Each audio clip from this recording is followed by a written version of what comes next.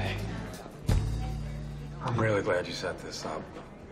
I'm so sorry for what happened. Oh, wow. I am really happy to hear that. I was thinking this conversation was going to go a lot differently. No, it was an honest mistake. I mean, if I'd known you were a cop, I never would have treated you that way. So, you're sorry for not knowing I was a cop sooner? Yeah. And that's it? Yeah. But you shouldn't have treated me that way, whether I was a cop or not. What do you mean? I was just walking down the street. There's nothing suspicious or illegal about that. Okay, but you and I both know that you don't exactly look like you belong in that neighborhood. I live there.